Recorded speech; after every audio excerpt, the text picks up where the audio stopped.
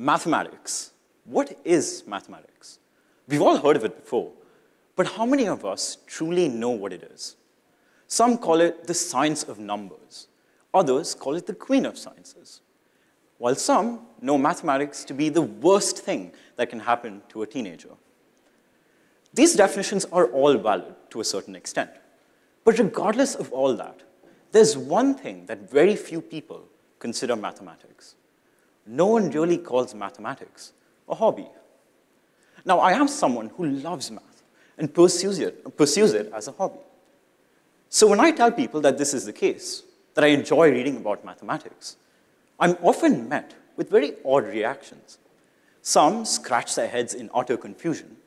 Some blankly reply with, okay, while some, who are a bit more concerned about my well-being, would ask me, Benjamin, are you all right? Now, I never really understood why people would ask such questions, until recently. I've realized that there are two reasons why it's not common to think of mathematics as a hobby. First, many think that it is not a subject for everyone. That means it is only a subject that belongs to a specific group of people. Secondly, and this is a more potent preconception, it's the idea that there is nothing fun or pretty about mathematics. The problem with these preconceptions is that people miss out on a really wonderful pastime. And when they hear of math and its intricacies, they respond with, whatever, and they move on with their lives. So, for the next 6 minutes, let's disconnect ourselves from this common line of thought and go off the grid to change the way we think of mathematics. I will prove to you that these preconceptions we hold are false and show you that exploring mathematics is definitely worthwhile. And with that, let us begin. The first preconception is that mathematics is not for everyone. But we as humans are inherently pattern-seeking individuals. And it just so happens that mathematics is a subject that is based on patterns. Now, that is not to say that everyone can become a mathematician, since becoming one requires far more than just recognizing patterns. But it is to say that everyone can grasp mathematics. To elucidate what I mean, here's a picture of someone you might recognize. The dazzling, the absolutely handsome Ryan Reynolds. And a lot of people would agree that he's very handsome. Interestingly, if we were to draw lines of symmetry on Ryan Reynolds' face, we would notice something very peculiar. We would notice that there is almost a near-perfect symmetry in his face. Notice that his eyes are positioned at the centers of the trapezoids in which they're contained. Notice that the line connecting his jawbones passes directly between his lips. Notice, in addition to all this, that his face is almost perfectly vertically symmetric.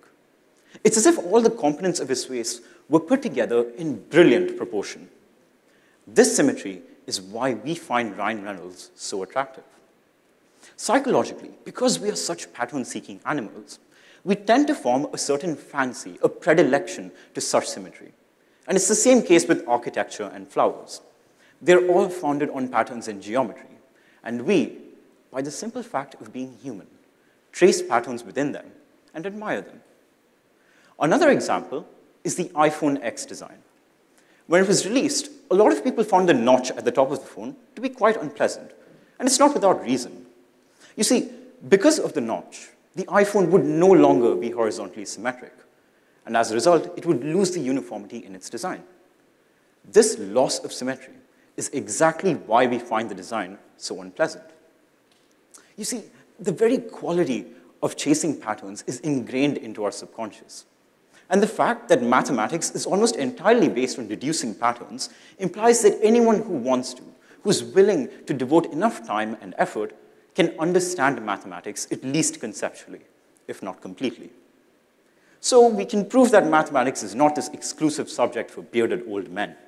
But now we must deal with preconception 2, the more powerful, the more prominent one, the idea that there is nothing interesting or beautiful about the subject. I've already shown that mathematics is central to our idea of beauty. But the beauty of math is not confined to just geometry and symmetry, but transcends into other areas of math, such as number theory, which studies the patterns within numbers. What I'm about to present to you inspired me to explore math and showed me that even in simplicity lies profundity. So let's take a look at this. Take any positive integer greater than 1. If it's an even integer, divide it by 2. If it's an odd integer, multiply it by 3 and add 1. If the resulting product is even, you repeat the same process. You divide it by 2. If it's odd, you multiply it by 3 and add 1. And you continue this again and again. Let's do this with an example. Let's take the beautiful odd number 9. 9 is odd, so we must multiply it by 3 and add 1 to get 28. But 28 is even, so we must divide it by 2 to get 14. And 14 is again even, so we must divide it to get 7. Now 7 is odd, so we must multiply it by 3 and add 1 to get 22. And we continue this sequence again and again. Notice that the red digits are a bit peculiar. Notice that as soon as you reach the number 4, it goes to the number 2, and 2 goes back to 1. But since 1 is odd, you must multiply it by 3 and add 1, and you go back to the number 4. Notice, ladies and gentlemen, we've reached a loop. The number 9 eventually devolves into a loop from 4 to 2 to 1. And the lowest number it attains is 1. Now try to think of any other positive integer and apply the same process. And chances are that no matter how many steps it takes, the number will eventually reach this loop. The number will eventually reach 1. Mathematicians have computed this for the first 2 raised to the power 68 positive integers, and they've all passed the test. Now here's the real deal. Here's the million-dollar question, as mathematicians like to put it. Can we prove that every single positive integer reaches 1 through this process? Well, not yet. Because this problem, often called the Collatz conjecture or the 3x plus 1 conjecture, has been around for almost 70 years, and no one, not even the greatest mathematical minds of the 20th and the 21st century, has been able to solve it. Some mathematicians have even gone so far as to say that mathematics simply isn't ripe enough to solve it. Now sure, this appears as a great fundamental problem at the core of mathematics, but to me, this is much more. This is an epitome of what mathematics is really all about.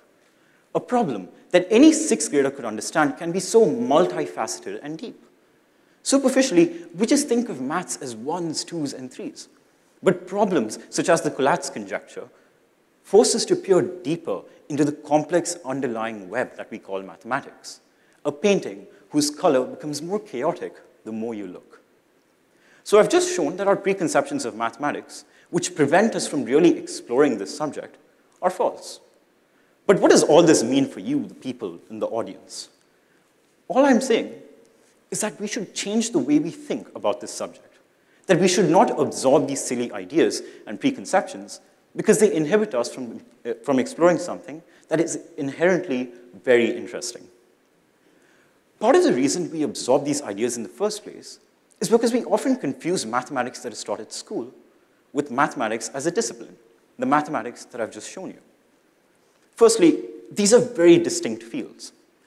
Mathematics at school entails memorizing formulas, identifying all the possible questions that may be asked in an exam, and determining how many watermelons Johnny has. But mathematicians do things a bit differently. They try to understand why formulas are the way they are. They ask questions instead of memorizing them. They deconstruct why Johnny has 50 watermelons.